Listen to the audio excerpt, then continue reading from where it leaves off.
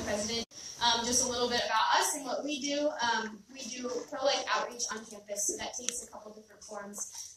We've done tabling events in the past, discussion events, and then we also are active in the community, volunteering at pregnancy crisis centers. We were just at one of their fall annual banquets, supporting them in any way that we can. And then we do an annual March for Life trip, so if anybody's interested in that or in anything else that we do, just come talk to me or one of our other leaders who are all conveniently sitting in this area. And yeah, we can get you sorted out with that. A couple of logistics, so Kristan is going to speak for about an hour and then followed by questions. So if you have questions at the end, we're going to ask that you line up on this staircase on your left, my right of the aisle, and then she will address them one by one. If you have a follow-up question after the fact, feel free to go to the back of the line to ask again. We just want to make sure that the most people get to ask questions as have them, and then we'll also be fielding a couple from Facebook Live while that's going on.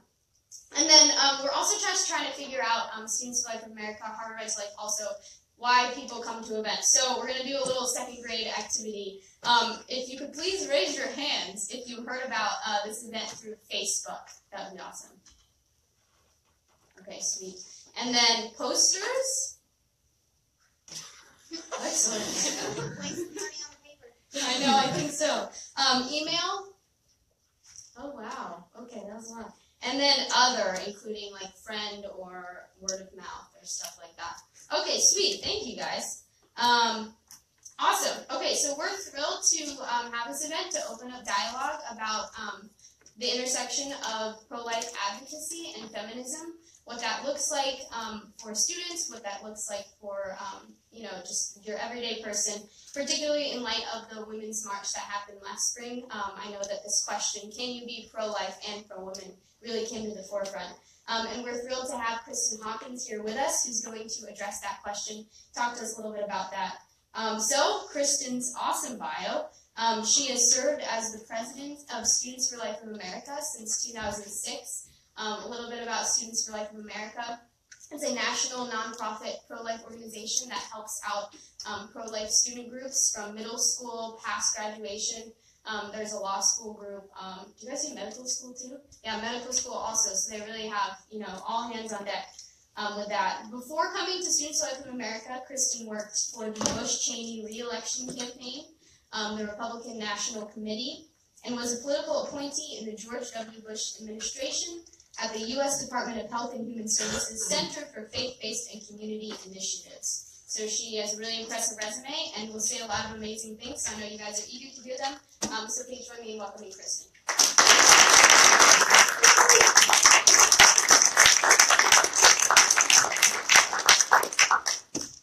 Thank you all for coming out tonight. I really appreciate the time. I'm sorry we had to, unfortunately, move the time back. But to be respectful for the memorial that was happening here on campus. So we are kind of wrapping up a 3-day tour. We spoke at Princeton on Monday, Dartmouth last night, and then I'll be heading to Kansas next week, visiting the University of Kansas Benedictine, and we have a Kansas fan. And then I'll be going to Southern California, USC, UC Irvine, and continuing this tour in the spring. And I know some of the statements I'll make tonight may be controversial. They certainly were last night in Dartmouth. So we'd love to have questions from you after I finish my presentation. I want to tell you a little bit about myself and how I kind of came to this work, why I am the way I am. I grew up in a small town in West Virginia with my parents and my younger sister. I was raised by a wonderful family. But my family, like many families, had certainly had its share of challenges. My father was raised by a mostly single mother, lived in poverty his whole life, thankfully graduated high school, got a good paying blue collar job. After graduation, met my mother, and they got married. And my father, actually I was thinking about him the other day because he's going to be retiring pretty soon. His 60th birthday is coming up in a month. Hopefully my mom's not watching or my dad's not watching. And he's going to be retiring, and he's super excited about this opportunity. He's been working 40 years in a job that he really never enjoyed. And when I think about why I am the way I am and why I strive for perfection and why I'm always pushing myself, I always think about my dad and the conversations that he and I would have going back and forth to volleyball practice, basketball games, softball tournaments, him always pushing me. Going to college wasn't something he hoped I would do. It was an understanding that I would do that. And it was also an understanding that I would get a full ride too. That he would be paying for it, that I'd be paying for it. Having a career was something that was always understood. And when I think about those conversations that he and I used to have, he always talked about how he wanted my life to be different than his life. That he wanted me to be able to have choices and be able to do something that I want to get up every morning and do and to love my career. I also knew, though, I wanted to get married and I wanted to have kids. Now, I always thought maybe I'd have like 1 kid or 2 kids. I now have 4, and I'm trying to ask my husband so we can have a 5th. But hey, honey.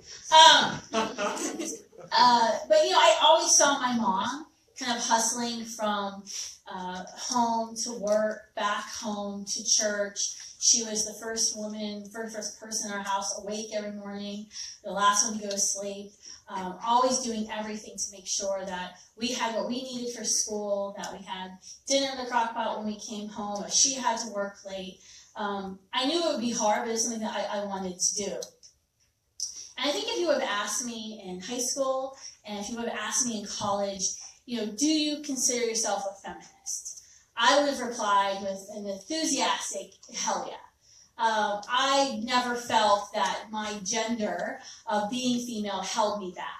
I was top of my class. I graduated valedictorian. We had some vicious competitions in trigonometry and calculus and who had the highest GPA. But I knew I was equal to my male peers. So it never really occurred to me or I even thought about that, because I'm female, I would feel that I was being held back. But today at 32, I don't know if I would call myself that. I don't even know if I would want that label of feminism. I think that my life is a pretty good testament to what the first wave and the second wave of feminists, of suffragists fought for, of what they envisioned for women in our country. I run an organization of 40-some employees. We're a $6 million a year organization. I work outside of the home. I frequently travel alone, by myself, without a chaperone. My name is on the deed of our home. I vote in every election I can.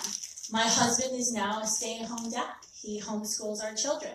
I'm unsuccessfully was trying to homeschool some times tables before this began. I'm the primary breadwinner. We have kind of an unconventional family. So I think that when you think about feminism and women's equality, I've totally benefited. And I think that my life is a testament to what those first and second generation of feminists envisioned for women. But I'm not really welcome in the mainstream feminist movement. It's not something of, oh yeah, of course Kristan Hawkins is a feminist. We'd love to have her. And it's always over, one simple issue. And that's the issue of abortion, the violent act of abortion. This was demonstrated perfectly at the Women's March this January. Right after President Trump's election, women online decided they wanted to march against basically everything Trump in Washington. And it was supposed to be a uniting march for women, women speaking out. And I actually emailed Facebook messaged the co-founder of the Women's March and said, hey, we'd like to sponsor this. I think it'd be a really cool opportunity to show unity for pro-life women. We represent the majority of women in America who are morally opposed to abortion.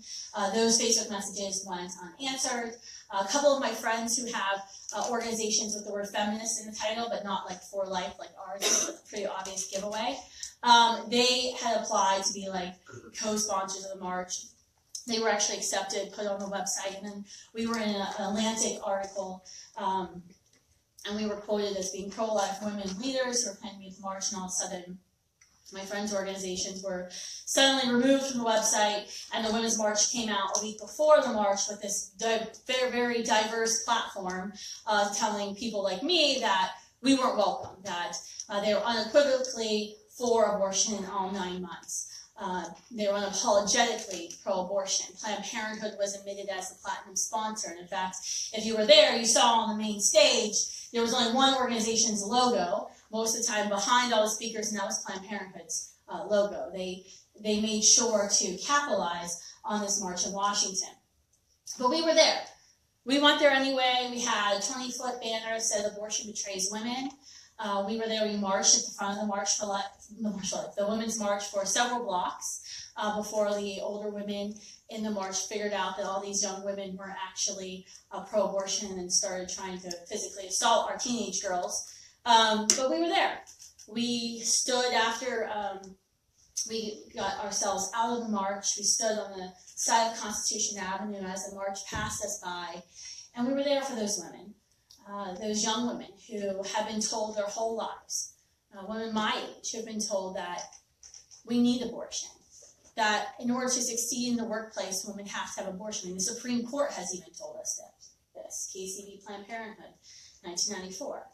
We were there for those women who are hurting from a past abortion, those women who were holding their anti-Trump or whatever sign they were holding, and would look up, see our abortion betrays banner, nod their heads, and kind of look down. We wanted to be there for the majority of women who know that abortion does not equal female empowerment. That abortion does not make us equal. And, you know, I wasn't invited to speak or anything at the Women's March convention that happened 2 weeks ago in Detroit, but we were there as well. We wanted to be there to show the women entering that convention that was bought and paid for by Planned Parenthood. Planned Parenthood's sponsorship was everywhere, that we still are the voice for women in our nation, that the majority of women, poll after poll shows, are morally opposed to abortion. That our generation, those millennials and even Generation Z, believe there's something morally wrong with abortion. Men and women, I reject the lies of mainstream feminism. Mainstream feminism that tells us that we as women must pay somebody to kill the child, our child. That we must seek out violence in order to be equal to men. I believe abortion is and always will be the opposite of empowerment. And it has no place, frankly, in a civil society such as ours. I think it's antithetical to the goals of feminism.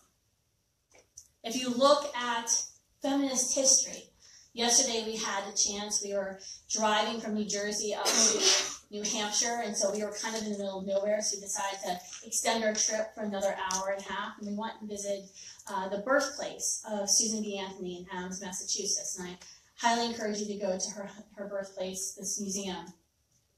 And we talked a lot with the museum curator, folks who have studied first wave feminism. What were the first wave feminists? What were the basic principles of feminism? The basic principles were nonviolence, equality, understanding that one human should never oppress another or treat another human being like property. In fact, these first wave feminists, majority of them came out of the slavery abolition movement. Leaders like Elizabeth Cady Stanton, who was the right-hand person, partners in crime with Susan B. Anthony, who fought for decades in the abolitionist movement.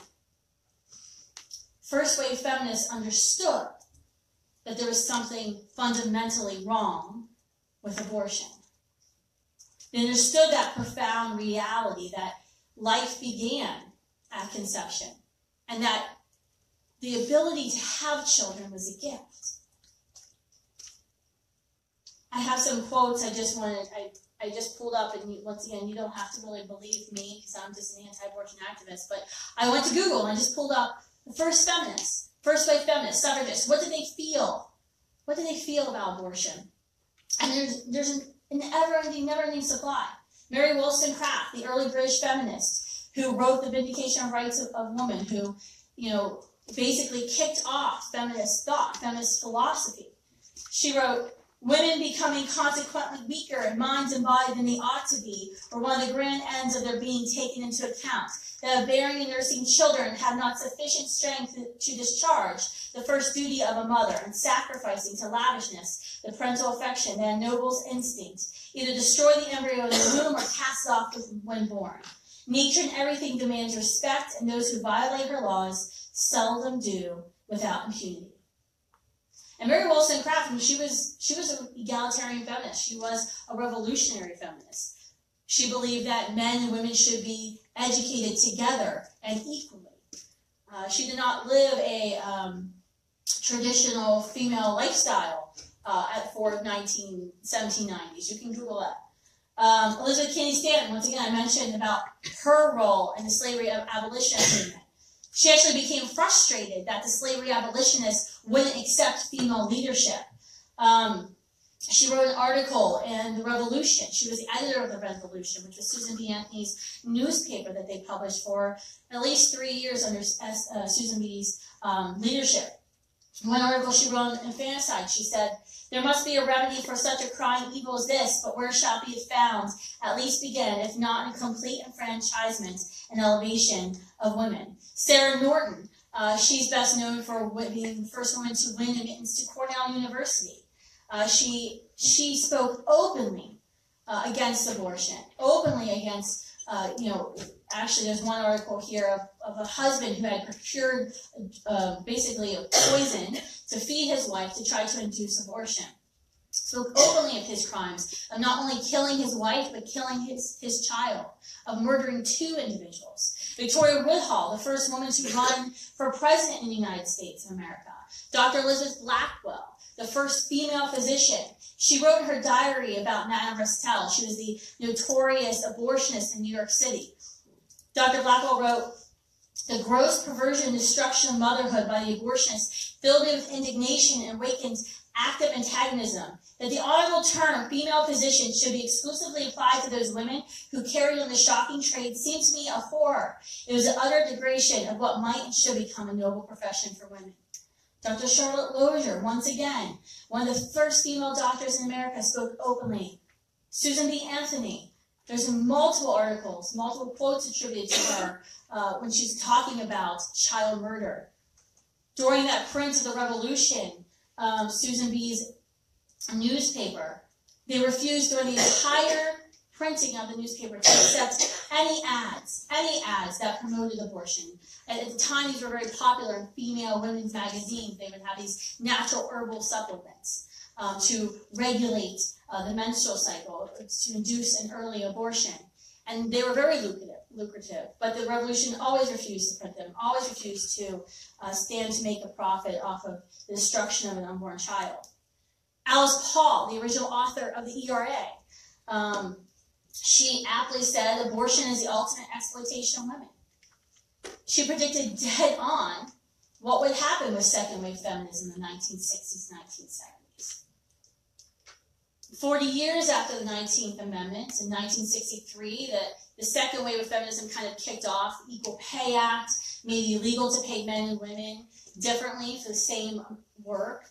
The Civil Rights Act in 1964, which included provisions prohibiting sex-based hiring and firing and promotion decisions. Betty Friedan's publication of The Feminist Mystique, which in the first edition did not mention contraception and abortion. We looked at the second wave of feminism and what was happening. It was post-World War II, and Betty Friedan writing aptly about this restlessness, this unhappiness that women who worked in the home felt. But it was really 2 men, Larry Ladder, an author, and actually the biographer of Margaret Sanger, the founder of Planned Parenthood, Bernard Nathanson, an abortionist in New York State, who founded NARAL, the National Association of Repeal of Abortion Laws. It was these 2 men who actually met with Betty Friedan and convinced her that it was in the interest, the best interest of women in America, to accept abortion, to promote abortion, and merged sexual liberation with the feminist movement. And Bernard Nathanson, in his multiple memoirs that he wrote before his death, he talked about why they did this, why this was an intentional move on their part. Because you see, eugenics was always something that like rich, white, old men would talk about. Eugenics was very popular in New York State. But they realized that if it was ever going to go anywhere, if they were ever really going to convince people that abortion was something that was good, or something that needed to be done. For example, Larry Ladder was a believer in the impending population bomb. He believed the 1970s was going to bring on this huge population bomb and this crisis, and he believed abortion was a solution to that. But they knew if they ever wanted to succeed, they had to attach it to this growing women's movement. There's a fantastic book written by Sue Ellen Browder called Subverted. I recommend. You can get it on Amazon. You can download it. Sue Ellen was a writer at Cosmopolitan at the time and writes about that 1968 National Organization of Women, that now convention, where they actually adopted abortion into their platform and how that happened. So two men convinced Betty Friedan, convinced the second wave feminist movement, second wave feminist leaders, that abortion was somehow needed. That abortion was somehow needed for the equality of women in our nation. And today, I have a hard time when I look at today's feminist organizations who they claim that it's not enough, that women are being let down in our nation. I'm getting emails every day by Now and NARAL and Planned Parenthood telling me that my rights are under attack, stand up and fight back. And I think we've come a long way. I do believe we have full equality in the law. Now, do I believe that there needs to be more enforcement of current laws? Yes. But I do believe that we have equality under the law in the United States. I actually think if we were serious about expanding equality of women, we would actually focus a lot of our time abroad, where it's not getting airtime of what's happening. American women don't worry about female genital mutilation. I don't worry that my daughter's going to be sold to a rapist at 12 to be married. I can walk in front of my husband on the street. I can drive a car. I can get the college degree I want. I can get that job that I want.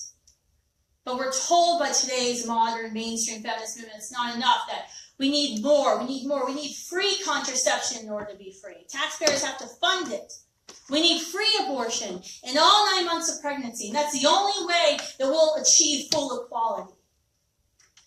I think that's wrong.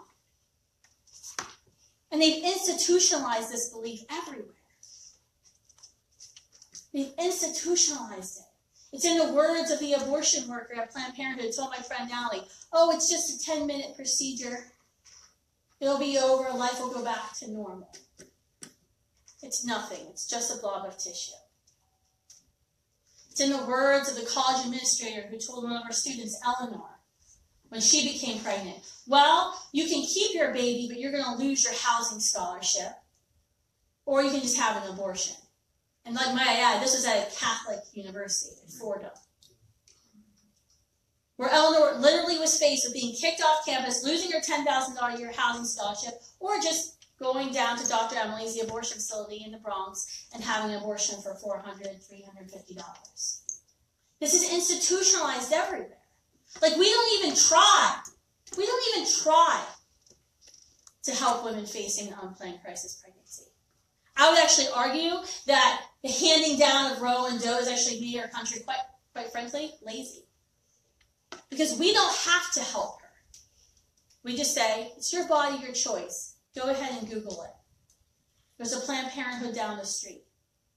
Planned Parenthood, 79% of them are 5 miles from a college campus. We don't even have to try to solve the problem. I reject these mainstream lies of feminism. I reject these lies of feminism, and I think that this is hard stuff to talk about because it's personal, and all of us have had personal experiences with abortion. But this is something we have to discuss, because if we're really going to be free in our country, if women are going to be free in our country, we have to understand that our fertility is a gift. That being a woman isn't something that we have to mask and cover up. I think the first big lie of feminism, mainstream feminism, that I reject, is that it just goes very back to the beginning. It's that myth that sex is without consequence. I know it's controversial. Majority of college students are having sex outside marriage, whatever. I'm not going to talk about the morality of that. But we have to understand and we have to be willing to talk about the fact that sex does actually have consequences. That the CDC has self-proclaimed that we're in the midst of an STD epidemic, that 1 in 2 under 25 will get at least one STD. You can ask our Students for Life group at Baldwin Wallace College 2 weeks ago, who were told by the LGBTQ group, no, you're not allowed to have a table at our sex fair because you're not sex positive. The message you're delivering isn't positive about sex. I would just like to add, pro-lifers tend to have a lot of kids. We're positive about sex. Well, I think it is a real discussion to have, that there are consequences. There are consequences. Some are embarrassing or a rash or something you have to go get taken care of, get some antibiotics, whatever. Some are deadly, HPV, HIV. Some come with at least 18-year commitments of raising children. But we have to talk about this is actually a consequence. He's got headphones on. He's not listening to this. Every once in a while he'll peek to see what's going on. But these are real consequences that we have to talk about. Because I believe once we said, hey, sex is meaningless, you don't have to be in a committed relationship with this person to have sex, it's just fun. Once we said that, then that second lie of feminism, mainstream feminism, had to come out. And that was contraception is necessary for the advancement of women, right? Because we're not having sex in a committed relationship, intending to create a family, to create a legacy. Something we do for fun, something we do for pleasure. And if we don't want to acknowledge that consequence, of course, then we have to use contraception. I reject that we have to be told by mainstream feminism, well, you just need to take these carcinogenic hormonal contraceptives to suppress your body's natural functions, and then you can be equal to men. And then it'll be okay. Men and women are different. We know this biologically. We can start with our brains. We are women. We are way more advanced with those brains. Our neurons connect to the left and right hemisphere. We have more neurons connected to those hemispheres. That's why we can multitask. And this is proven science. Look up Steve Rhodes.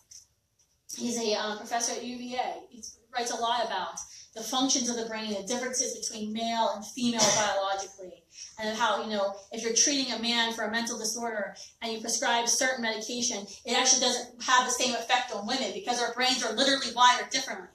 And that's okay. That doesn't make us less equal. It just makes us different.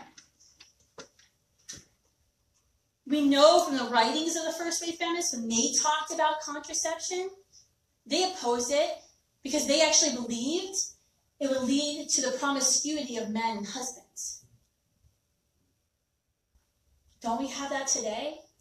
A generation of men who use women's bodies and then say, oh, well, just get taken care of. I'm not having that baby. I'm going to go get you $350. That's what we have today. We have women every time we go to high schools and talk about worth and dignity and your dignity as a human being. You see the hurt on these girls' faces. Look at the pornography addiction in our country.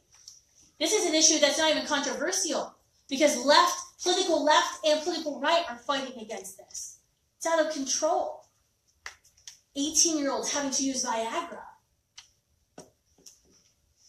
And we know hormonal contraception. And I'm talking about hormonal contraception, not barrier method contraception.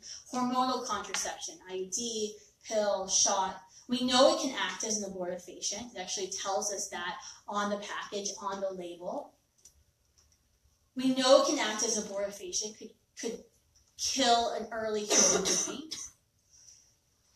But we also know it doesn't prevent unintended pregnancies, unplanned pregnancies. In fact, this summer, there was a study that came out by BPAS, the British Pregnancy Advisory Service. They are the largest abortion vendor in the UK. And this is what was written in the Huffington Post by this new study.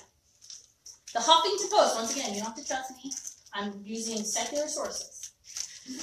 It turns out over half of women, 51%, who procure abortions do so because of the failure of their contraceptive method. In fact, the study over 60,000 women found that their contraceptive use contributes to a greater likelihood that women will have a later-term abortion, 20 weeks or later, because they assume they can't get pregnant using contraception and miss early pregnancy signs as a result. In response to this study, the chief executive of BPAS, now this is the leading abortion vendor in the UK, this is not a pro-lifer, she said, our data shows women cannot control their fertility through contraception alone, even when they're using some of the most effective methods. Family planning is contraception and abortion. Abortion is birth control that women need when the regular method lets them down. It's right from the horse's mouth. Pro-lifers have been saying this for years. Now we have the proof. Contraception doesn't reduce abortion. Contraception's everywhere. You can get free condoms anywhere on a public high school or college campus. But yet abortions continue to happen. It's just a fallacy. Now, not even to mention the fact that a hormonal contraception can have really dangerous side effects on our bodies. The Fred Hutchinson Cancer Research Center, funded by the National Cancer Institute, showed that women who use birth control pills could face a minimum of 50% increased risk of developing breast cancer. Birth control pills containing high doses of estrogen, 50 micrograms or more, boosted breast cancer risk nearly threefold, and those that contain moderate dose estrogen, 30 to 35 micrograms, which is the majority of birth control pills in the market right now, increase the chances about 1.6 times, researchers found. Can't forget to mention the World Health Organization, which has actually labeled hormonal contraception as a group 1 carcinogen. The same category as asbestos in cigarettes. But we didn't even talk about this in America. We can't talk about this. Heck, when I talk about it on TV or talk about it on the blog, I get nasty tweets for the weekend. You're fat, shut up, no one will have sex with you. You don't have to worry about contraception. That's the results I get. That's the conversation that we have. We can't even talk about it because it's personal. And many of us women have been prescribed birth control in our lives for sometimes for reasons not even relating to having sex, right? We've been on birth control. We can't even talk about it. It's personal, but we can't even talk about these facts. Why is that? I reject the notion that I have to take a group 1 carcinogen and just a carcinogen in order to be equal to men. I don't have to do that. I don't eat meat. I don't drink milk. Well, I'm paleo now. I don't drink milk in general. But I don't eat meat or drink milk with hormones in it. Gunnar only drinks half and half. Gunnar gets organic half and half. If you want to see my food budget every month, try buying about $500 worth of organic half and half every month. I need my own freaking cow. I don't do that. Why would I put these drugs in my body? And why can't we have an honest discussion about these drugs? We try to have honest discussions and we just get shut down. We get screamed at. We get yelled at. We get called nasty names. I get called fat and ugly, whatever. And so when the contraception fails, which we know it will fail, it's not foolproof, whether it's a barrier method or a hormonal method of birth control, that third lie and that fourth lie of feminism, mainstream feminism, comes up. That's that abortion is needed for women to be equal and that it's safe and it's harmless. You see where I'm going? Sex, anywhere, whoever, for fun, outside committed relationship. You have to have birth control because you don't want that intended consequence, something that could actually happen. That you know birth control will fail and can fail, and you have to have abortion. And I'm not even starting, I don't think we really need to talk today. We can talk about some fun question and answers. That we know abortion kills. We know abortion kills a human being. This is kind of decided science. We've all seen the ultrasounds of our brothers and sisters in the womb. It kills something. It kills a human being. In 1995, feminist Naomi Wolf wrote in the New Republic, the statement that abortion stops a beating heart is incontrovertibly true. Pro-abortion feminist Camille Paglia wrote, Salon had always frankly admitted that abortion is murder, the extermination of the powerless by the powerful. We know it kills something. We know it kills a human being. Now, the argument we hear today on campuses across the country The argument we get on social media is that it's not whether or not it kills a human being, it's whether women have to have abortion in order to be free. Whose rights are more important, her rights or the child's rights? That we have to have legal abortion in order to achieve the life we've always dreamed for ourselves. And rather than truly seeking to serve women in that unplanned crisis pregnancy situation, we simply just, like I said, go to Google, go have the abortion. When she seeks that advice from her boyfriend, her friends, and family, all she hears is that mantra, your body, your choice, whatever, I'll respect your choice. And to her, what she hears when she hears that is go have the abortion. I wrote a book 7 years ago, and we decided to interview students who had become pregnant in college, who had either chosen to parent, chosen to place for adoption, or had chosen abortion. And one thing that we found in all the interviews that we conducted with the students, the young women who had one person, just one person in their life, who said, you know, you don't have to do this. I can help you. They're the women who chose life. It wasn't that the promises were like grandiose, like, hey, I'll pay for everything, I'll watch your baby. It wasn't like a lot of promises. It was just, hey, you realize you don't have to make this decision. Every girl who ended up choosing abortion did so because she couldn't find that person in her life. And I don't even think she realized that. They actually talked about in the interview process, like, oh, I talked to so-and-so, and then I talked to so-and-so. One young lady talked to like 9 different people. I said, why do you keep calling your friend? And she's like, I don't know, I just didn't know what to do. And I was like, well, they kept telling you to have the abortion. So why didn't you just, she's like, I don't know, I just kept calling. Because all she wanted to hear was you don't have to do it. She just wanted that reassurance. We see this time and time again on campuses where our Students for Life groups have scholarships for pregnant parenting students.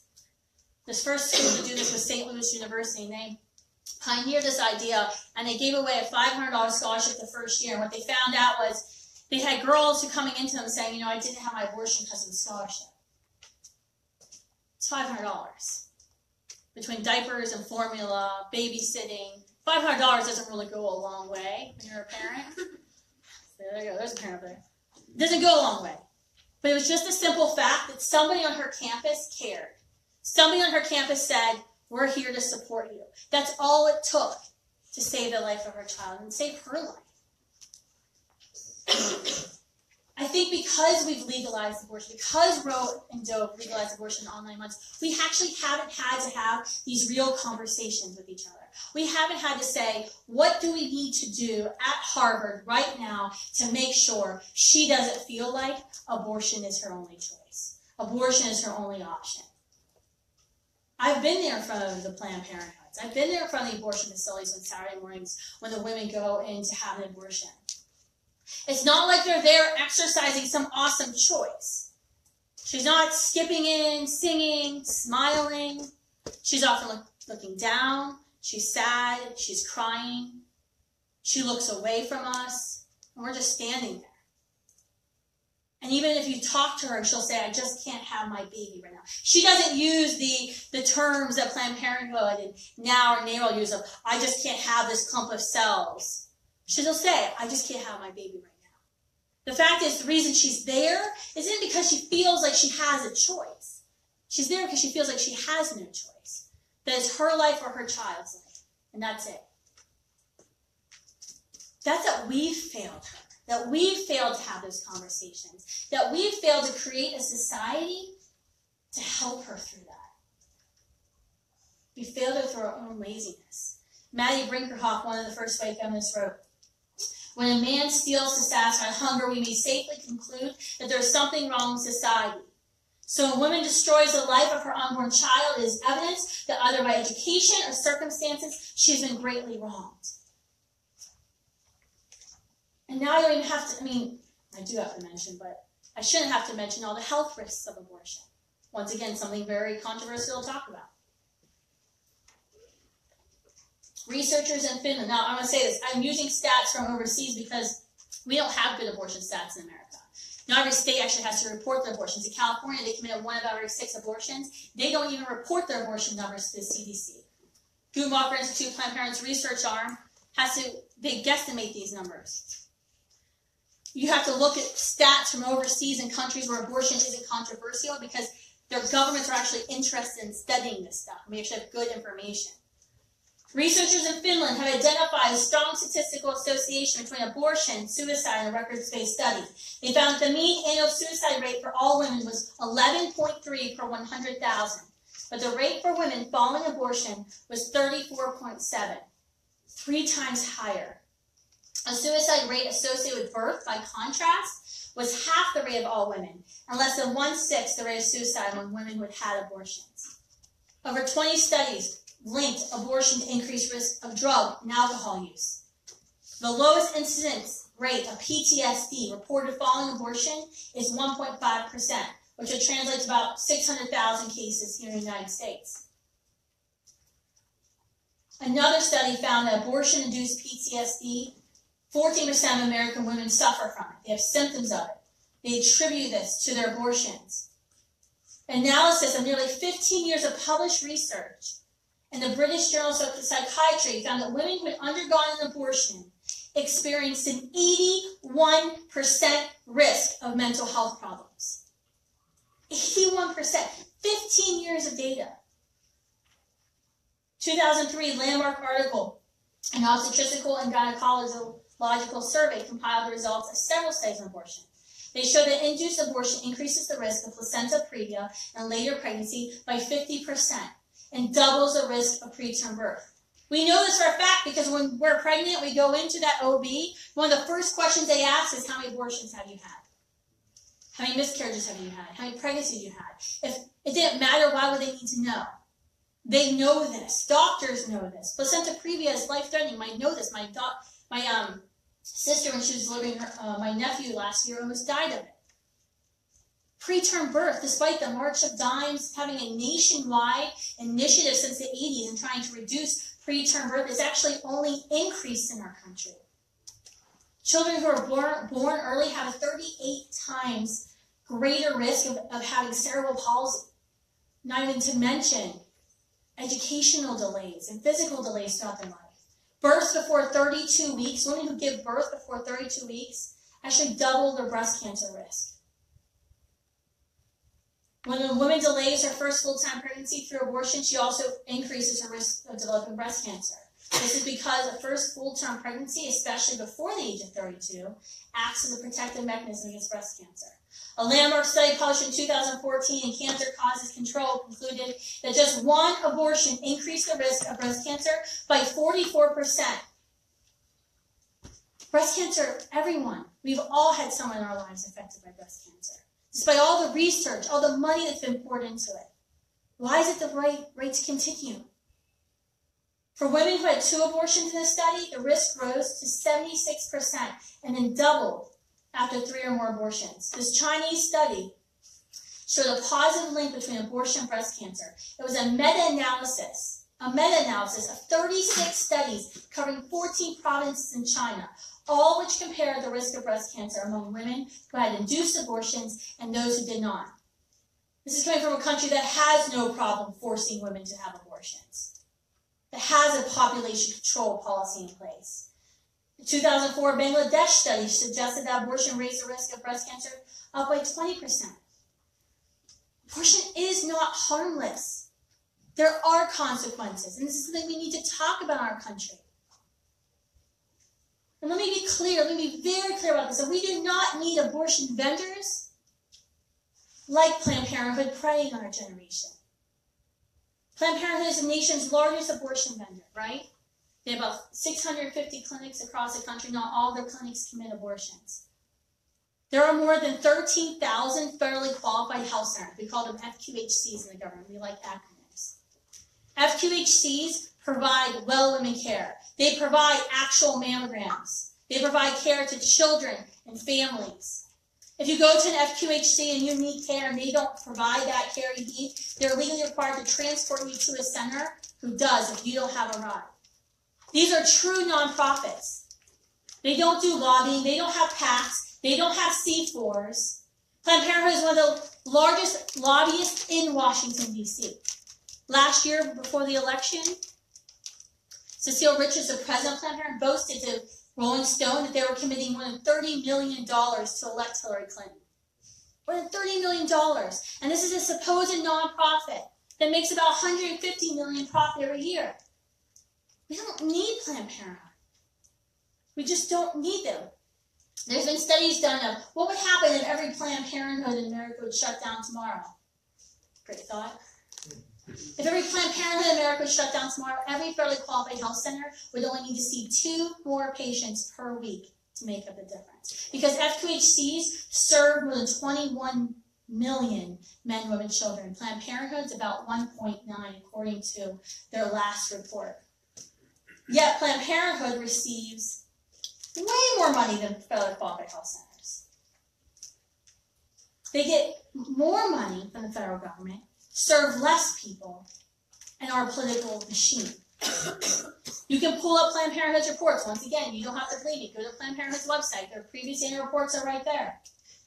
You'll find that as their government funding has increased over the past 10 years, their good services, those non-abortion services, have actually decreased, while their share of abortion has only increased. Between 2006 and 2015, the number of clients Planned Parenthood served dropped by 19%, while their revenue rose by 30%.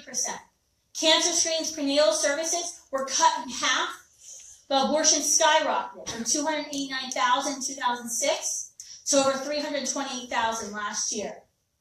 Abortion is down nationally about 12%, and then once again, those numbers are debated because we don't have great abortion numbers. But we know abortions are only down, they were down by Planned Parenthood 1.6%. 2006, Planned Parenthood committed 1 out of every 5 abortions. Last year, they committed 1 out of 3, every 3.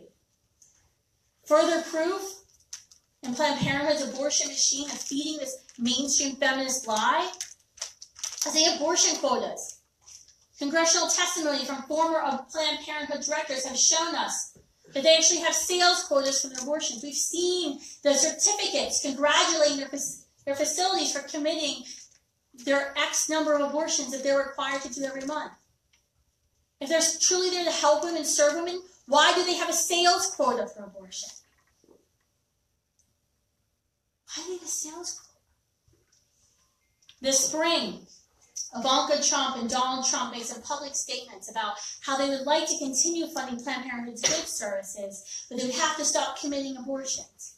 And Ivanka Trump, I believe, met with Cecile Richards and proposed, well, why don't you just move the abortion side into another corporation? Cecile Richards tweeted out, PP is proud to provide abortion, a necessary service that's as vital to our mission as birth control and cancer screenings. We don't need Planned Parenthood in our nation. We don't need Planned Parenthood preying upon this generation, telling my friends, telling my peers that we have to have abortion in order to be free. That no, you can't do it. No, you can't complete your degree and have your child. No, you can't seek the career you've always wanted to have and still become a parent. So when she does decide to have that child, maybe she's had 1 abortion or 2 abortions, she got through college, she started her career, she's finally in a place in her life where she feels like she can financially afford to have a baby, everything's going well. That 5th lie of mainstream feminism rears its ugly, ugly head. And it's this. You can have it all, and it's easy. Because we're women, we can do it. I find it, I never really struggled with the issue of abortion. When I was younger, I guess I would call myself pro-choice, and then I found out what abortion was, and I understood, wait a minute, I can't be for this. I'm going to show you a video in a few minutes of Jocelyn, a friend of mine who had an abortion at Planned Parenthood, and how that impacted her. But I never really struggled with some of those mainstream feminism lies, thankfully. Well, this is the one I struggled with for years. And it's actually the number 1 question I often get asked by young women who have said, will you mentor me? I'm considering working in a nonprofit field. I want to do this work. It took me a lot of time to overcome this. Because I was always understanding, well, yeah, I'm a woman, hear me roar, I can do anything, right? I can have it all. I can't have a career and I can have my family. And yeah, sure, it'll be fine. It's not like they take you aside in school and say, hey, by the way, this is the most difficult thing you will ever do. I mean, there's certain things I think we need to learn, like how to balance a checkbook and like maybe how to like make food without burning down our house. And we teach the men too. But we also need to learn how do we juggle and how do we balance work life and family life. It's something that millennials, especially this generation, is extremely focused on. This is the lie that took me a long time to realize. I was working 20-hour days when we launched Students for Life. I lived an hour and a half away without traffic, 3 hours with traffic. So I had 2 babies at home. I would spend 1 to 2 nights a week at an office at a little IKEA like mini couch, get a shower at the gym, go home early. I was working insane amount of hours. At the time I had long hair, I tried to curl my hair every day before I cut it off and realized I can't do that. I need an extra hour of sleep. Drinking lots of Diet Mountain Dews. But I realized, like, wait a minute, I can't, like, something has to give here. No matter how hard I work and how, smart I work, I'm never going to have it all. It's never going to be perfect because there's always a balance. And we know this to be true, but you can't talk about this. There was a good book. I actually just ordered it. I was like kind of reading the Cliff Notes version and watching videos, so I'm really excited about it. It's Erica Koshmar, and it's called Being There, Why Prioritizing Motherhood in the First 3 Years Matters. And she just came out with this book, and she was doing a bunch of publicity, and she's a psychoanalyst, and I don't think she realized the kind of war she was getting herself into. But she's talking about why it's important for especially mothers to be there those first 3 years, developmentally for their children, and how much anger she was getting from the mainstream media. She went to interview Good Morning America, and then offline the reporter gets angry with her because a lot of these women who are interviewing are mothers and felt like this is an attack. But why can't we talk about this? That yes, we're needed at home. That raising our children is the biggest legacy we'll leave. And that's important, and that's okay. One of my friends, when I started Students for Life and we started launching our organization, told me, and I didn't really understand at the time, I wasn't a mom, but she said, you got to figure out what your balls are. I was like, okay. And she said, you got glass balls and you got rubber balls. And you're going to have to constantly figure out where are your rubber balls and where are your glass balls. Because those rubber balls, you're going to find you're going to have to let something drop. And rubber balls are ones you can drop and you can pick them back up. But those glass balls, when they drop, they're going to shatter. And I constantly, even like 2 weeks ago, when I realized I booked myself to travel for 5 days, and I was only going to be home for like 8 hours before I was back on the road for 30 days, I was like, crap, my balls are messed up again. I have to fix them. I constantly struggle with this. I know, probably moving balls is funny. I constantly struggle with this. This is something we have to talk about. That it's not going to be easy. We're actually not going to have it all. This is important. This is an important conversation. Every choice, I mentioned with sex, every choice you make has a consequence. And the same thing here. I think we have to understand that our happiness is not found in our autonomy to do what serves ourselves, to do whatever we want. Our happiness is found in our relationship with others. And knowing who we are, knowing why we were put on this earth, knowing our mission in life, having those relationships in our lives. That's where happiness comes from. We can have all the money we want. I mean, look at our society today. We're one of the richest nations in the world. People have every car they want, every home they want, every designer bag, every designer outfit, and we're still a nation of completely depressed people. Why is that? Because stuff doesn't buy us happiness. That college degree that I have, it's hanging up, that I paid $250 to hang in my basement. I'm really grateful for it. But at the end of the day, it's not what buys me happiness. My relationships bring me the happiness. Greek philosopher said, your freedom, your real freedom, is your power to choose the good. Aristotle said that rational beings seek their ultimate end, happiness, by using their reason to judge what will further the end or discriminate it. Our real freedom is in our ability to love, to give love, to receive love, to serve and to be served. There was an interesting article on FoxNews.com, judge me how you want, Someone sent it to me the other day, and it's written by Suzanne Vinker, and she wrote, "The feminist worldview is antithetical to love because it focuses itself solely on woman. What she wants, what she desires, what are her rights. But love can't possibly be sustained with an attitude like that." I thought that was pretty interesting. So I guess you can say I'm a little, angry, a little miffed about the lies of mainstream feminists have been repeating for the past 50 years in our society, that sex is without consequences, that birth control and, hiding my fertility, masking my fertility is necessary for my equality, that I must pay someone to violently kill the life within me in order to be free, that when I do choose to have family, it's going to be easy and I can have it all. I'm angry about those lies that we've been sold. And those of us who are pro-life, those of us who reject the violence of abortion, of the tearing apart of a unique, whole, living, distinct human being, those of us who believe in science, we're not here to take away choice. We're not here to tell women what to do with their bodies. We're here to say, look, you've been sold a bag of lies.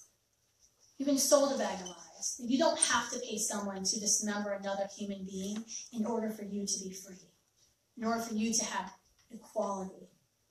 We are fighting for real choice, for nonviolent health care, nonviolent choices. We do not believe, as Obamacare, as ACA told us, that pregnancy is a disease. That's literally what the Department of Health and Human Services under President Obama labeled pregnancy, a disease.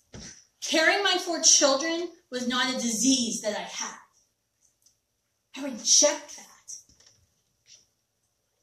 I think we need to understand that sending her off alone to that abortionist and just saying, just take care of it, it's your choice, it'll be over. I think we need to understand that that's not seeking justice for her. The reasons that led her to that abortion facility, whether it's a bad relationship she's in, a toxic relationship, whether it's poverty that she's struggling with, we've only prolonged and potentially exacerbated, compounded her struggle for that abortion. We didn't seek to build a real relationship with her. We didn't seek to find a solution to her problems. We just sent her to someone who was profiting off her desperation. It's the pro-life movement, this pro-life generation that advocates for the support that women and families need. We don't believe in just shipping her off to an abortionist, and so we have to put our money where our mouth is. That's why we fight and struggle. That's why we create pregnant on campus initiatives on colleges across the country. That's why we run pregnancy resource centers, because we realize we have to be there for her. We have to show her that there are people who will love and support her. Our feminist, our pregnant on campus vision, this very feminist, pro-woman vision, is something that we do every day on colleges across the country. We're the ones, it's the pro-life students who are the ones going to the administration saying, why aren't there diaper changing stations in the bathrooms? Why aren't there lactation rooms on campus? Why is it that when she becomes pregnant, she can no longer live here? Why is it the basketball coach is telling her she's going to lose her scholarship? We're the ones who write the letters and enforce Title IX on the campuses. Why is it that it's just us? Why isn't this everybody? Everybody fighting for this. So, do I call myself a feminist like I did in high school and college? I don't think so. I don't really do it anymore. I don't know. The title's kind of I don't know if it's worth anything. 20% of American women call themselves a feminist, even though about 70% of American women identify with the goals of feminism.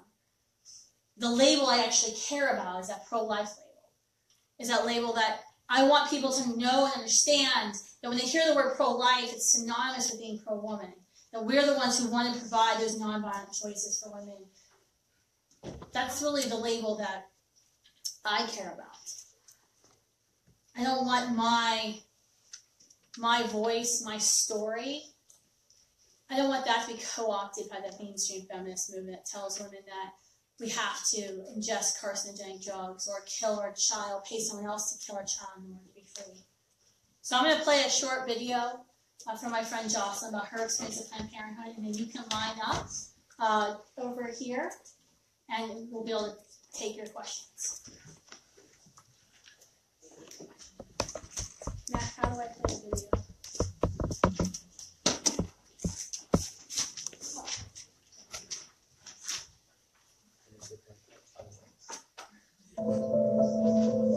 I'm Jocelyn. I had an abortion in Des Moines, Iowa in 2002. So that morning at 7 o'clock in the morning, we entered the Planned Parenthood. We were immediately asked for payment. The other people in the room were crying, they're upset. It's dark, dirty. All of the furniture is very old and outdated, and the seats were all in a U shape, so you had no choice but to see everyone else that was sitting there. There was a couple that sat in the corner crying to each other. There was another woman sitting by herself, looked like she had a very rough life. Then it was time for me to go back for my abortion. No one talks to you, no one comforts you, no one explains anything to you. There was no discussion of options. There was no discussion of community resources to help me if I wanted to parent. There was no suggestion of adoption. They did an ultrasound. I wondered why they were even doing an ultrasound, because I was under the impression that there was no baby there yet. I was very confused and did not fully understand the procedure. They said it would be mild cramping. That is the worst pain I've ever felt in my life. They say it only lasts about 10 minutes. It felt like an hour of hell. He didn't talk and muttered to the other staff, and when he was done, he just left. My partner at the time was bawling. This is a grown man. Bawling. Afterwards, we were led to a recovery room, which was just a small room with chairs, armchairs, and they said after a while, they would check and make sure that our bleeding was okay, and then we could just leave. No aftercare, no follow-up. And it took a while, to realize what had happened. And I tried to convince myself for a long time that it was okay. You'll find that the abortion affects all sorts of areas of your life. It affects the way that you parent your other children. I had a very difficult time bonding with the daughter I already had after my abortion. I had a very difficult time bonding with the child I had after my abortion. I became pregnant right away. Drug use has been a struggle for many years. I don't feel comfortable or trust doctors. I don't feel comfortable even when it's probably needed.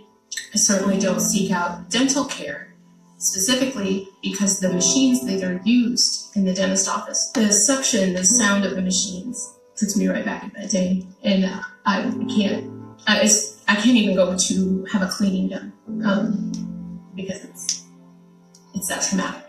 There's absolutely no reason to go to a Planned Parenthood. There are so many community resources now that can help you get to a real doctor and receive prenatal care. There are resources to help you financially, spiritually, even if it's just finding a safe home and you're not in a place that's safe. My husband works really hard. He works 40 hours a week, and we live paycheck to paycheck. To know that my husband's hard-earned money goes to fund an organization that has destroyed my life and the lives of thousands of women, in addition to destroying children in the womb, is repugnant, and it makes me sick. I'm a one-issue voter. This has affected my entire life, not just my life, but other members of my family, other women in my family that have had abortions. This has affected our family so broadly, this can't be political anymore. These are people's lives. And I've been voting for pro-life politicians since I've been able to vote. And I need to see action. People are hurting. People's lives are being destroyed. It's time to defund Planned Parenthood. That's a really interesting story of Jocelyn. It was when I first met Jocelyn a few years ago, she didn't smile a whole lot. And so we had her on Capitol Hill. We were meeting with Speaker Boehner's staff. And we were talking about defunding Planned Parenthood and abortion experiences at Planned Parenthood. And she actually told the staff, and she didn't say it in this video, because I don't think she wants it widely known, but she actually showed her tooth, and her tooth was Black. And she talked about the fact how she's had multiple issues with her teeth in the past, tooth abscesses. I don't know if you've ever had a tooth abscess. I've had it twice in like 2 weeks. It's like the most painful thing. I think I'd rather deliver a child without anesthetic, because you just can't do anything to stop the pain. She's had these abscesses of teeth, but she can't bring herself to go to a dentist. Because those machines sound like that suction device. And this is just one woman with the lasting effects, psychological and physical effects of her abortion. So if you have questions, you can come down here and ask them. And then, what's the rule, Matt? They're going to come down, ask a question, ask one question, and go back to one. Yep. So just come down here so we can hear you. You guys can line up if you have multiple questions.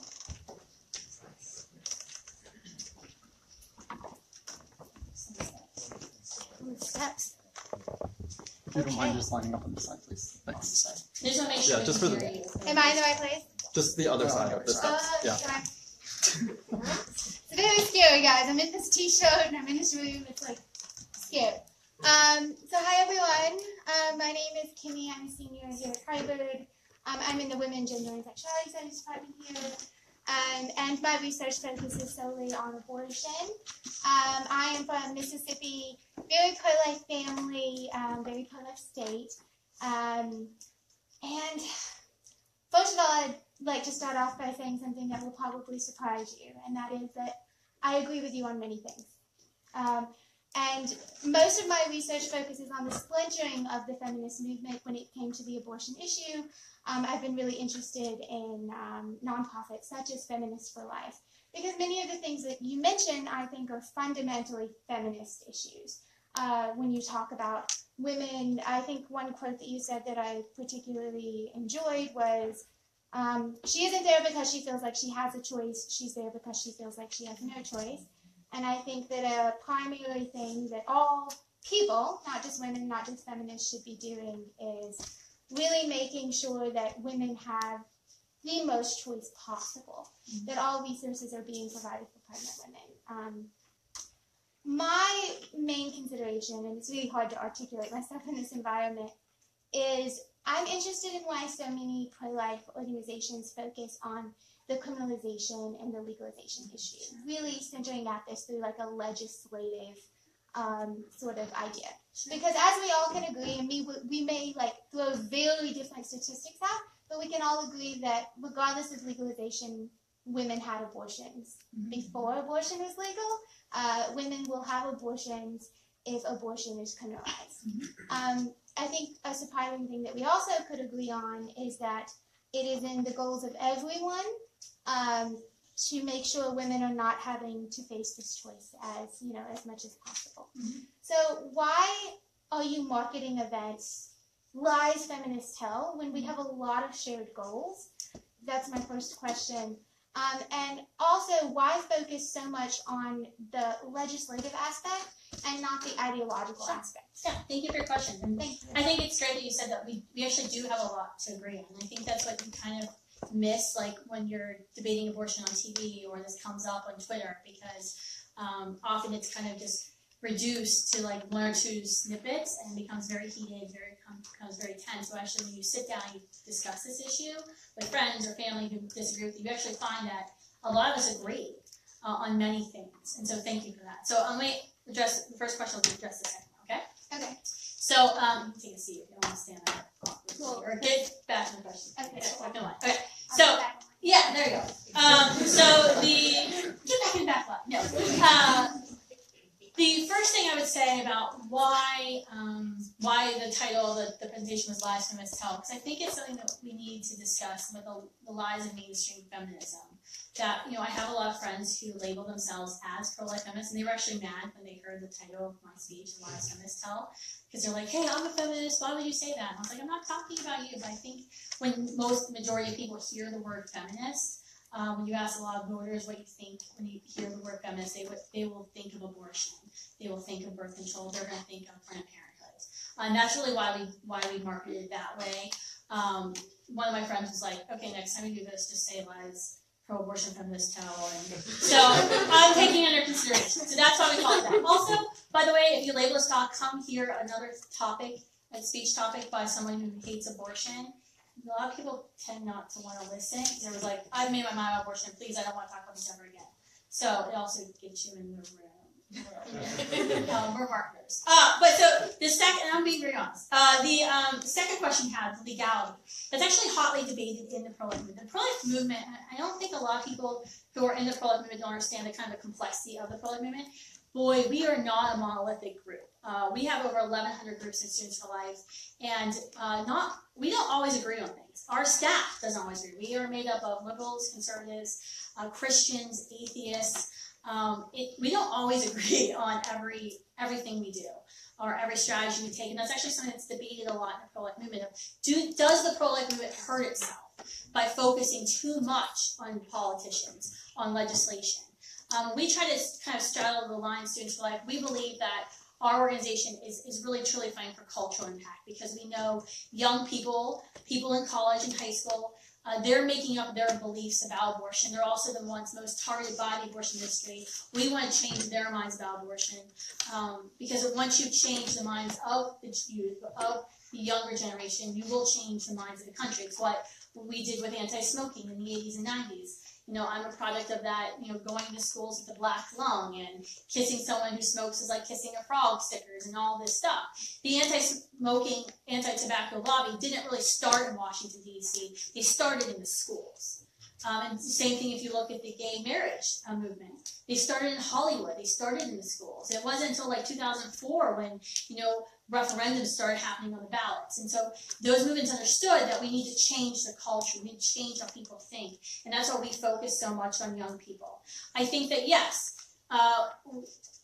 we do, though, need to focus on legislation because some people, and the majority of people, sadly, I believe, derive their morality from legality in our country. And I think this is wrong. I think it's extremely dangerous when you look at the history of our nation to derive your morality, what you think is right or wrong, based on the laws at the time, because we know we've had some pretty bad laws in our country, pretty bad Supreme Court cases in our nation, and don't even be started around the world. So I do think we have to work to change the laws because I think people do equate morality with legality. That you noticed when you looked at abortion in 1972, a lot of abortions were being committed. 90% of those abortions were being committed by doctors in good standing, and that's based on Planned Parenthood's own research. But the abortion skyrocketed in 1973. You make abortion illegal, abortions will dramatically drop. Babies will be saved. Some women will still go and seek out to have an abortion. Some doctors will still continue to commit abortions. Planned Parenthood already has plans for what happens if Roe and Doe are overturned and what the strategy is there. But I don't think the fact that some women will still seek out abortions means that we have to make it legal, that it should remain legal. We'll seek out abortions and then die. Well, that's a good point. So, will they die from illegal abortions? Yes, some women will die from illegal abortions. Women today in America die from legal abortions. Cree Irwin died of Planned Parenthood just last year of a legal abortion in Grand Rapids, Michigan. We just had an event in front of the St. Louis Planned Parenthood Mega Center with 67 women dressed in white, representing 67 women who we know have been called via ambulance to be taken to the hospital. And those are the ones that are such emergency situations they can't rush them into a staffer's car. We know women die from legal abortions and they die from illegal abortions. But the simple fact is because women may die from killing another human being from procuring a legal abortion doesn't mean that we should allow and say that it's illegal to kill a unique, whole, living human being. That's still fundamentally, morally wrong. Question? Sorry, we have to go. Yeah. Hi. My name's Roberto. I'm a sophomore here at Harvard. And my question has to do with your views on contraception. Sure. So it seems like contraception is actually a quite effective way of stopping abortion. The study that you mentioned, if you read 4 lines down, it reads, however, each year 9,100 people using the pill, 6,100 people using injections, and 1 in 1 in 100 people using a coil will become pregnant. That's opposed to the 85 out of 100 people that will become pregnant without any types of contraception.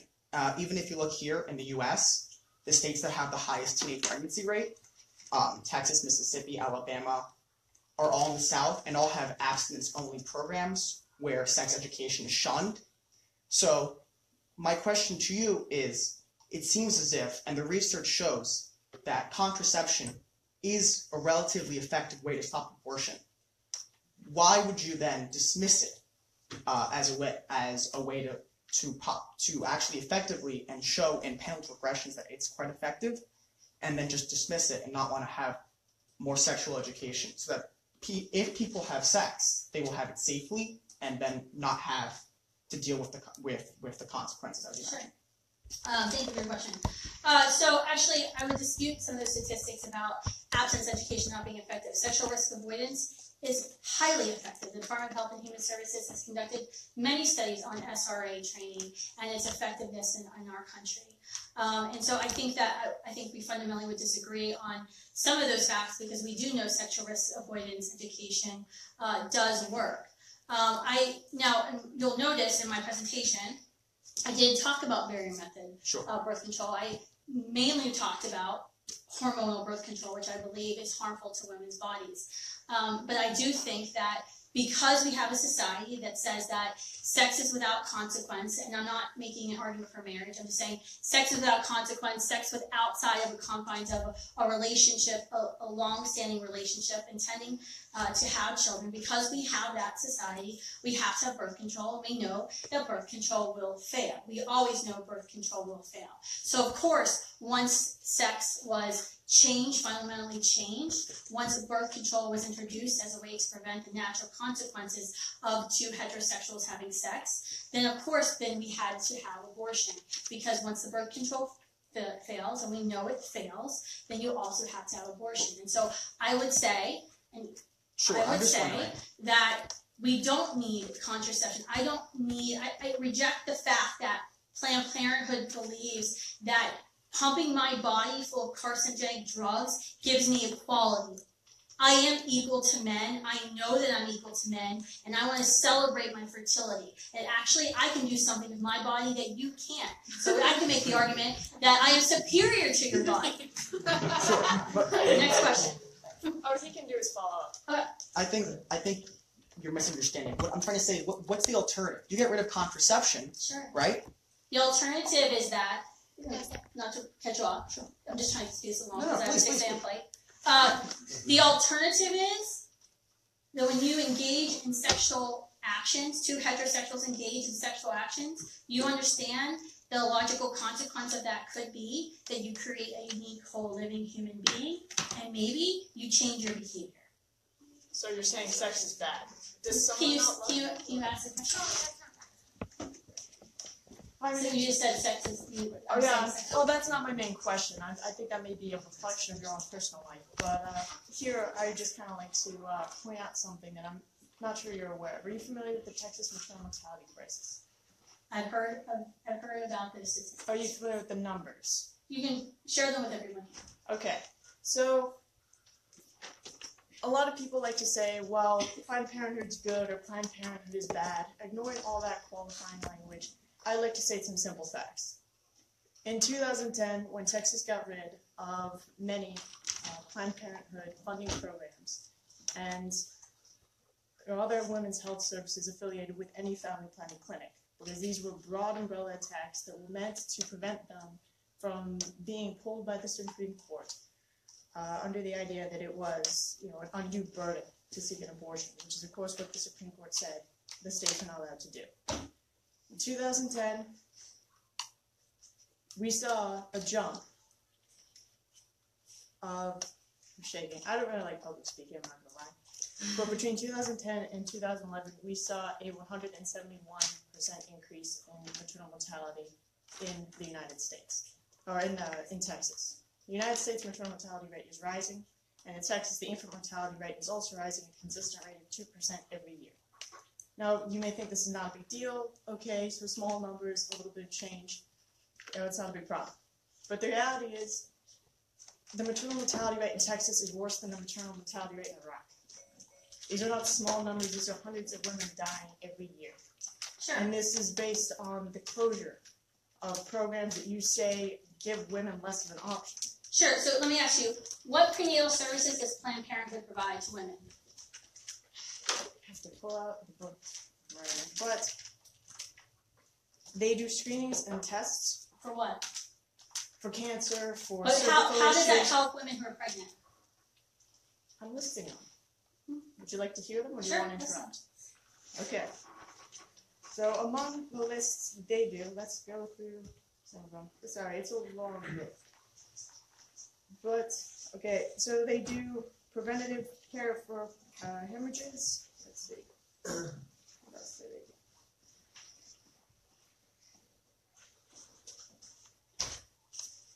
Having to scroll through the whole book.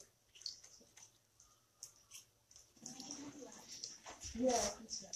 The fact is, Planned Parenthood does not provide Yes, prenatal they do. services. That's not true, This has and been you proven know over it. and Go over on their again. website, you can Actually, see. you Go can on see Texas's they take website, it you off can their see. website. You are not telling the truth when you make that statement. I'm actually telling the truth because it's a live action, a group, pro-life group called Many Planned Parenthoods, asking what the prenatal services, what the services for pregnant women were inside of Planned Parenthoods. And they have on audio recording multiple Planned Parenthoods saying, we don't do that. What are you talking about? In fact, if you look at Planned Parenthood's own annual reports, 94% of pregnant women who walk into a Planned Parenthood will receive an abortion. This is in their own annual reports. The statistics I mentioned earlier, their prenatal services have dropped by half. Planned Parenthood doesn't actually provide prenatal services. I went undercover to Planned Parenthood multiple times when I was pregnant with Gunnar. I went undercover multiple times with Gunnar, and I asked them, every single one of them, what can you help me with? I knew my script was, I'm new to town, I'm trying to decide whether or not to have this baby, I don't know if I have enough money, what do you have? They couldn't even tell me what prenatal vitamins I should take. At one place I was like, well, do you have a recommendation on prenatal vitamins? Or what I should be looking for? No, we don't do that. Do you have a list of OBGYNs? These are Title 10 government-funded Planned Parenthood in the state of New Jersey. Do you have a list of OBs in the community if I decide to carry my child to term? No, we don't have that. All they had was abortion. That's it. They didn't even know field development. So they don't provide contraceptives, STD testing, Sure. care for hemorrhaging. Planned all Parenthood those does things do that can really STD complicate testing pregnancy. and STD treatment. Planned Parenthood does provide contraception. And Planned pregnancy Parenthood, but those things aren't prenatal services. Those aren't services that If help you women have who are AIDS pregnant. and you have a baby, that baby's going to have some serious health right. complications. That's right. Would it not be considered part of prenatal care to help make sure that baby is healthy? But Planned Parenthood doesn't provide Yes, they prenatal do. care. But they don't. Next question. Thank you. Sure. Hi again. So I am someone who very much hates how polarizing this conversation is. I can't tell if I you was can just insulted and said that it wasn't love. if Yes. you can tell how I feel about this. I would like to mention that you're asking. I think both of you are telling the truth. I don't in many ways doubt what you're saying about like prenatal care with Planned Parenthood in many ways. But I would like to mention that what's causing the rise in maternal mortality rates is an inaccessibility to abortion, not the lack of care. Meaning, in particular, and I know we don't like to talk about these things, but I grew up in Mississippi. I grew up in Mississippi with high schoolers, women high schoolers who, I know at least two friends who threw themselves down the stairs in an attempt to self-abort. I have a friend who drank bleach in high school trying to self-abort with an abstinence-only education. This was all around me, not just in my world. That's really scary. You're standing really still. Not just in my friend groups, but with all the women I know in this state. So what's causing the maternal mortality rises it's the inaccessibility to abortion. Is that your question? No, my question is, in particular, my fundamental issue with this, or I think we would actually be on the same side in many ways, is the criminality aspect. I think you could tell by my last question. I think that it's completely insane to criminalize abortion because then women will drink bleach. Like, what kind of society are we living in where women can't will drink bleach. Like, even if we think this is killing a human Isn't that a being. reflection that we as a society have failed her? That we've said, you have nothing else to do, you have no choice than to put your own life at risk. Absolutely. Absolutely. So we have to focus on that. But instead, and I know you mentioned all the differences in the pro-life community, but having studied pro-life organizations for the past 3 years, which I know is incredibly different than being a president of one, when I studied them all, most are focused on the legislative aspect. I think we can agree with that. Most are focused on providing lots of legislation that has, you've made some dramatic achievements, including things like education. So now women who go to get an abortion, have to be provided with different waiting periods in different states, different information, all of these things that you've worked on. With all that effort we're putting in towards legislation, I don't understand how we're not preventing to where if all of a sudden this was criminalized, we're still not helping the woman who's drinking bleach. Okay, can I answer now? Absolutely. Okay, so a couple of things I want to address. One, I do think, yes, when you look at the national organizations, the ones that are on TV, the ones that have the most money, you will say that a lot of them are focused on legislative and politics. But actually, there's more than 3,000 pregnancy resource centers across the country. Those centers raise way more money if combined with all the other national political groups. Those are the centers who are actually trying to provide and to stand in the gap, to provide that counseling, to provide that support to women who need it. And that is, I don't think those pregnancy centers are a full solution to what we're going to need the day Roe and Doe are returned. Actually, I'm working on a book on this right now of what do we as a pro-life movement need to prepare for that day when there is an abortion. And I think it's something that should keep all of us up every night. It certainly keeps me up at night of, are we ready?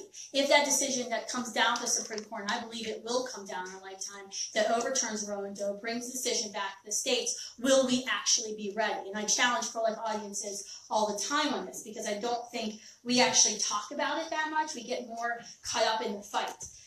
Talking about the mortality rate, I think that right now I was reading this article the other day about maternal mortality in our country. And we look at countries like Chile and Ireland who had made abortion illegal. Poland, they have some of the best they have the best rates, the survivability rates for mothers facing pregnancy. Abortion doesn't actually, if a woman's having a pregnancy complication, we can treat her complication. I have a lot of OBGYN friends who specialize in highly, high-risk cases. We don't need abortion. Somehow killing your child isn't going to prevent women from having pregnancy risks. And when we talk about, there was an article I just saw on Facebook last week about this high mortality rate amongst pregnant Black women. And no one's talking about this, that they're not getting the care early enough in pregnancy, not being able to recognize the symptoms of ectopic pregnancy. But I think when you look at the CDC stats and the writ of cert that was set before the Supreme Court in 2007 talking about mortality rates, we know from the CDC that we don't actually even have good information on this because we don't actually have accurate reports about abortion. And they talk about pregnancies, and actually, I'll read this to you. It's actually really interesting. Maternal mortality is determined by dividing maternal deaths by live births, not by pregnancies. This will necessarily tend to inflate the mortality rate as many pregnancies and in miscarriages or stillbirth. For example, when a woman dies from ectopic pregnancy, it will count as maternal death, but will not count for purposes of live birth total. And thus far, a greater number of women who survive an ectopic pregnancy will not be counted at all. Women who suffer miscarriages and die from associated complications will likewise be counted as maternal deaths. But neither they nor the vastly larger number of women who survive miscarriages will count towards the baseline, which requires live birth. The abortion mortality rate, by contrast, counts all abortion procedures. And so it goes on and on. It's a fascinating writ of cert to read about these apples to oranges comparisons that are made about mortality rates. Next question.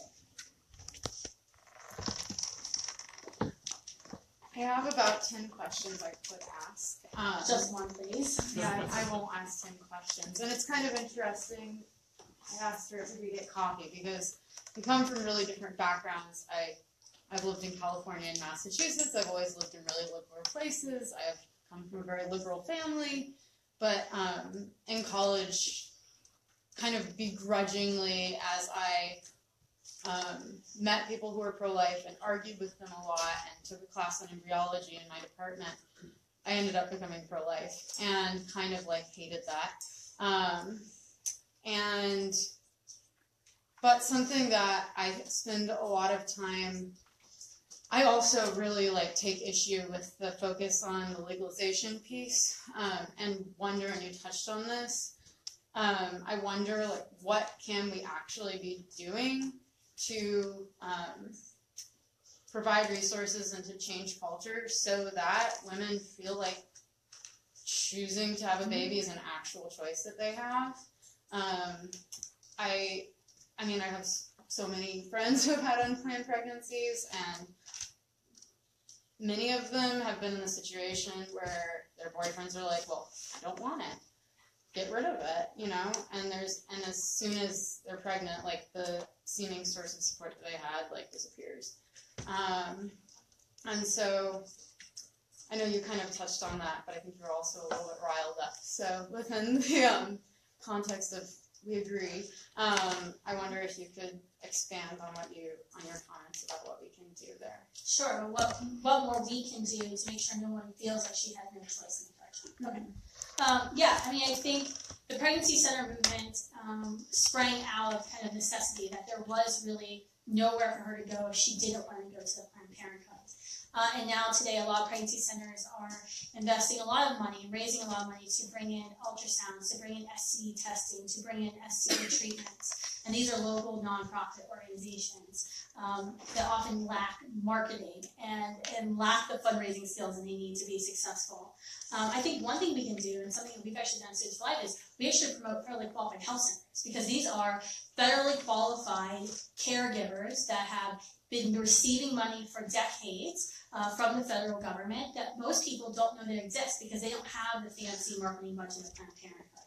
They're not competing on Google, paying $5 per click for the word abortion. And so one thing the pro-life movement can do is literally just promote other resources that are out there in the community when the pregnancy center doesn't provide the STD treatment or the prenatal care, which some of them do.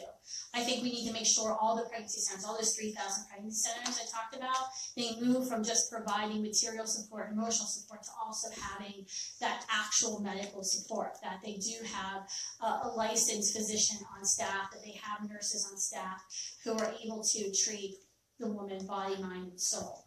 I think we have to do that. I think we have to change our college campuses. We actually have to change the institutions and the way we think about this issue. Because like I said, why is it that a girl who is going to a Catholic university, who has a $10,000 housing scholarship, is literally told you have to have the abortion or you can't live here? Like, why can't she live in the dorms? Another Christian university, I won't mention because I'm speaking and I'm trying to get them to help them cooperate, but another university, if I say their name, they'll never work with me again. But this actually, our program was actually inspired by this big Baptist university because, yes, you can still technically remain a student at blank university if you become pregnant, but you have to go before a disciplinary committee. You basically have to wear a scarlet A if you had sex outside marriage, where the boy doesn't have to do that. He never has to come forward. In fact, if the couple's smart, he won't do that, so it won't be a mark on his record, it will be a mark on her record. But she can't live on campus. Why can't she live on campus? I was at another Catholic university, and the reason I use religious universities is because often I can get my foot in the door there a lot easier. And they don't know I'm coming to, guilt trip them. But I was talking to them, and they were like, yeah, well, it's just a legal risk for her to be pregnant, because what happens if she falls down the stairs, or if she goes into labor? I'm like, I'm the most clumsy person I know. I could fall down the stairs and break my neck, and that's also a legal risk too. We can make sure she can stay in the dorms at least until she has that child, and I'm sure there are alumni in this town who would host her after.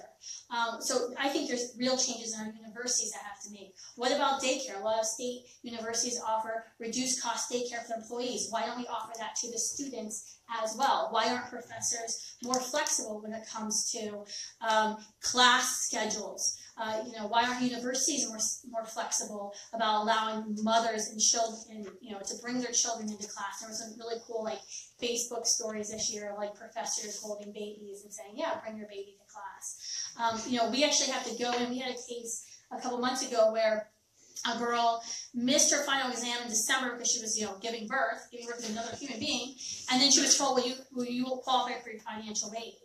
And they're like, what? And all it took was literally one letter from us. And we're not lawyers. I mean, we give lawyers headaches.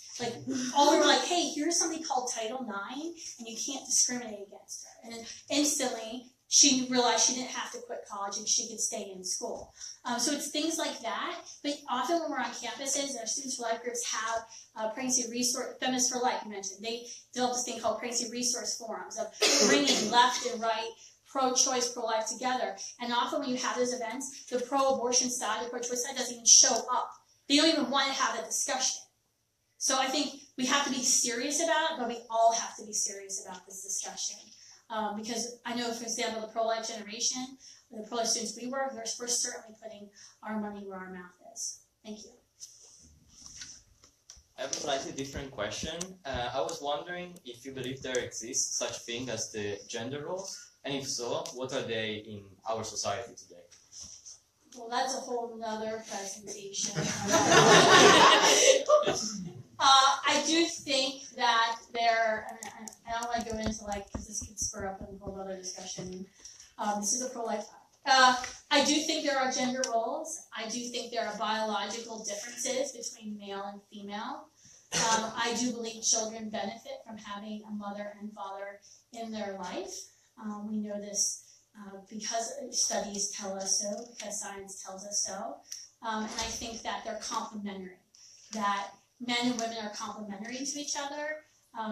It's not that men do something better than women or women do something better than men, and we have to fight for this battle of the sexes. I believe that we are complementary to each other, and that's the way we were treated. So that's a short answer to a very long question. Hey, how's it going? I just want to kind of clear up some of the things we talked about with asset allocation with Planned Parenthood. Because I was interested in that, so I kind of pulled up a study online. I just kind of looked through their annual report, and you can see that they record a spending of about $300,000 on abortions, and I guess specifically abortion procedures. And if you actually look at how all of their assets are allocated, expenditure-wise, they're spending about $9 million, I think, in the report. I want to know how that kind of fits into what you were saying, where they don't really offer other services outside of abortion. So they do offer, Planned Parenthood does offer other resources besides abortion. They do STD testing, STD treatment, contraception.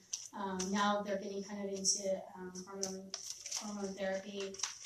So they do offer other services. The argument that we often hear is, well, Planned Parenthood, abortion is 3% of Planned Parenthood's business. Actually, it's 11 to 12% of their business. We do know, like I said, 94% of pregnant women walk in their doors will obtain an abortion. And I think when we talk about asset allocation, we talk about federal funding, right? So Hyde Amendment is still in place. The Democratic National Committee has asked for repeal of Hyde. They believe the taxpayers should fund abortion in all 9 months of pregnancy. As of right now, the Hyde Amendment is still in place in Washington. So technically, Planned Parenthood's $500 million they receive from us every year, over $1 million a day they receive from us, is not allowed to be used for abortions.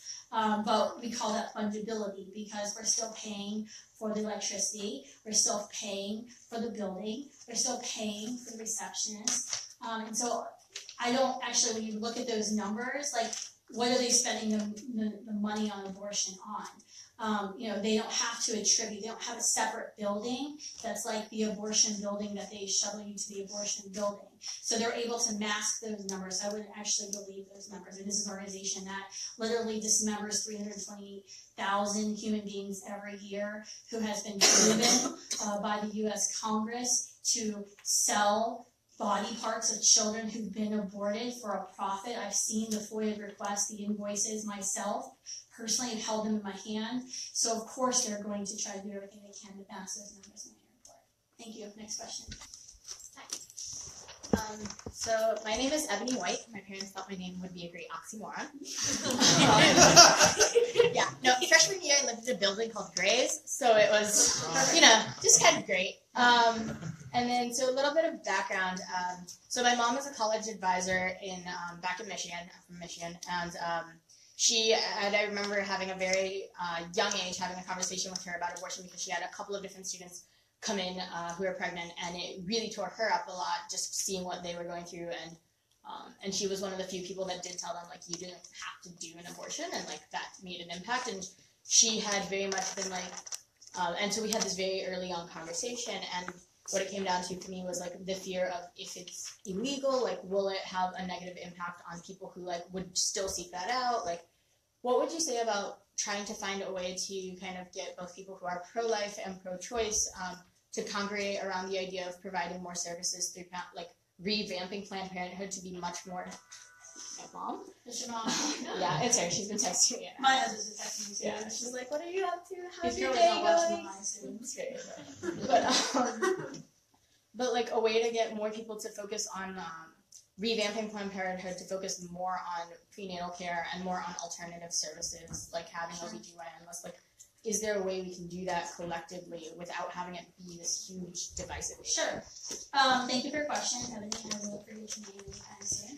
I think that's a very good question. Actually, I think that I brought that up earlier with the meeting that Ivanka Trump had with Cecilia. I mean, Ivanka Trump is not known to be like a pro-life advocate by any means. And I actually had a great meeting with her office in the White House a couple weeks ago, and her whole kind of initiative at the White House right now is helping working moms. And so I told her about her on campus, and they're like, "Oh, that's awesome. We didn't know pro-lifers actually believe that." I was like, "Yeah, and let's do this in the workplace too, just like on campuses." And so I thought that was really interesting when she met with Cecile and kind of made that suggestion of like, well, like, what if we just funded the good services and you separated out, you know, the bad service, Planned Parenthood, abortion from Planned Parenthood? And Cecile Richards was like, basically, hell no in her tweet. She was like, Planned Parenthood is proud to provide abortion, necessary service that is vital to our missions, birth control, or cancer screenings. I was like, that's crazy. You're talking about $500 million on the line, and you're tweeting out as president of the organization, hell no to this proposal.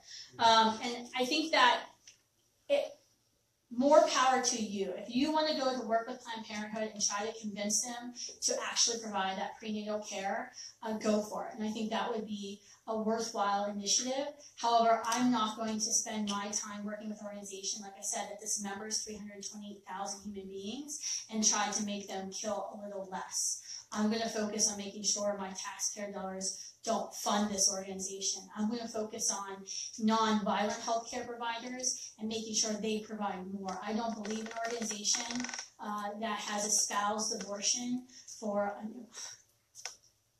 100 years was last year, Margaret Sanger. So for 60 years that's espoused abortion. I don't believe that this is an organization that can actually be turned around this issue because it's so embedded in their culture. That this is what they do. And I think that tweet was kind of proof that they're not even willing to have that discussion. But I think you should, like, if you have a relationship with Planned Parenthood, if you know people who work at Planned Parenthood, that's definitely a conversation that you should have with them. But I'm personally not going to work to do that. I'm going to work with the nonviolent healthcare providers. Yeah. I'll stop getting in line after. Promise. Yeah, the last two questions. Great. So I think you can tell that overall I just have an issue with the pro-life movement's tactics more than I do their philosophy. I have an issue with some of our tactics too. But I am actually interested in your comments on the arguments of bodily autonomy. So I'd like to share the quick sort of Tumblr meme that, you know, constantly when I see it, I'm like, you know, that makes a lot of sense. And it says that in this country, we respect bodily autonomy, even if it could save another person's life. Meaning, you go in, you die of a heart attack. If you didn't agree to give away your organs, even though they could save the person right next to you, we respect your bodily autonomy enough to not just cut into your body. So many feminists I know, even those who actually do, believe it or not, there are feminists who do think abortion is morally reprehensible, fundamentally think that we just cannot tell a woman what to do with her body because it's not policeable. A woman alone in her womb, you can't police her to not take a pill, to not this. It's not policeable. It's not manageable, which is why I don't think it should be in the criminal arena. But I'm interested in particular that argument, even though I know the pro-life, like, there's a body, this is a body. It's still, there is an argument concerning bodily autonomy because that body is inside her body, and I'm just interested in what you think of that rhetoric. Yeah, and the quick pro-life response to that is a woman does have a right to do what she wants with her body, but that right stops when it infringes upon someone else's body. And as you mentioned, that child inside of her, that girl or that little boy, is a unique, whole, living human being with its own body. And so your right to do something with your body stops when you're hurting somebody else. Look at I'm a very big anti-smoking advocate. Gunnar has cystic fibrosis. My daughter has cystic fibrosis. Smoking is deadly. We all know this. It's harmful to children with cystic fibrosis. And there are a lot of laws in our country today that prohibit smoking in front of hospitals, in front of schools, right? We've said, yes, you can smoke, but your right to smoke stops when it actually can hurt somebody else. We've actually already made laws that said your right to your body to do what you want with your body stops when you start hurting somebody else. And our smoking laws today should prove that. And that's the very quick answer to that argument. I might have to get mine again. Why don't you just come and hang out with me soon, like at the March for Life or something? I couldn't attend that event. Okay. Okay. I'll also stop doing mine. But I was wondering, you referenced, people having higher rates of PTSD. You had a statistic which I think is a little bit misleading. About 81% of women have mental illness after abortions, but I think we have to assume that's not strictly speaking causative, and that probably women with mental illness are more likely to get abortions in the first place. But all of that being said, I wonder, there are, of course, people and organizations. There's Sisters for Life who do a lot to help. They have Project Rachel, where they're helping women who are grieving abortions, and who have, chosen or been forced into getting an abortion and then regret it afterwards. And I wonder how, what's your thoughts around how the pro-life movement does definitely augment stigma around talking about that, when the irony is that I think on the other side of the issue, the pro-choice side, where it's yeah, it was your choice now, isn't it great that you get to keep doing college or whatever it is that you were doing before as though nothing happened, also seems to really trivialize what is experienced as by a lot of women as a really severe trauma and not a simple medical procedure. And so, but I do think it's tricky to be trying to promote an agenda that tries to discourage people from getting abortions, but at the same time try to not stigmatize and alienate people who have already had an abortion and are grieving that. Yeah. Anyway. I kind of understand. Yeah. I'm going to try to answer it, and this will be our last question tonight. I want to thank you all for coming out. That's a really hard question. And it's actually something the pro-life movement grapples with a lot, especially the pro-life generation, because when we're on campuses, we realize we have to speak out about abortion, because Planned Parenthood is right there. They're targeting women who are on campuses. Women on campuses are more likely to have abortion because you all are paying tens of thousands of dollars a year to attend Harvard University, the top school, in the nation. Getting pregnant is a really big freaking deal. But we have to talk about it. We have to still be able to talk about it. But at the same time, we also understand that a large majority of women who are walking around on campuses have already made that decision to have an abortion, who may already be post-abortive. And so we've had issues, once again, I'll pick on Christians again, at Christian universities. George Fox University, I have no problem calling them out in Oregon. Anytime our Students for Life group goes to have a Cemetery of Innocence display, which is crosses or tombstones or baby shoes that represent one child that's been aborted that day or that year, the school will say you can't do that because you're stigmatizing abortion and you're hurting women who've made that choice for abortion. And so you have to find another way to talk about it. And unfortunately, I think we still have to talk about it. We know it's going to hurt. That's why, like, when we're out on campuses, we train our students. We train the students we work with to recognize the signs of post-abortion trauma, how to de-escalate the situation, how to have resources in your back pocket, postcards with helplines. That's why we sidewalk talk, 1-800 helplines for women who've had abortions. Because I don't think, and this is something that pro-lifers, and actually I think we're going to be doing a Facebook Live webcast for our pro-life students about this in the next month, of how do we talk about abortion? How do we convey truth, but how do we do it in such a loving way where she knows we still love her, that we care for her, and we're not judging her. And that's hard, and I think sometimes we don't always do the best job of that. And it's something that we always have to evaluate in our activism, in our outreach. How can we do both? A lot of times when I know pro-life groups do more aggressive displays, like graphic image, or sometimes not even imagery, just words. What they'll do is they'll have women who've had abortions who hold signs and say, I've had an abortion.